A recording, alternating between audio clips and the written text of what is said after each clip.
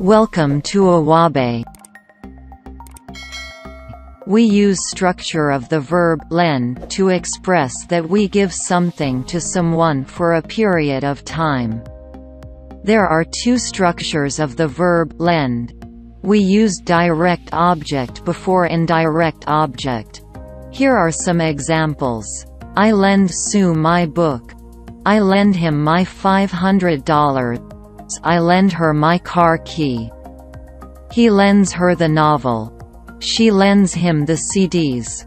The neighbor lends me £10. The bank lends students money.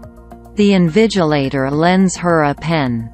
We also use to before indirect object. Here are some examples. I lend my phone to John. I lend my dress to the roommate. I lend the umbrella to her. She lends science fiction book to Sue. She lends the bicycles to the old man. He lends the cameras to his colleagues.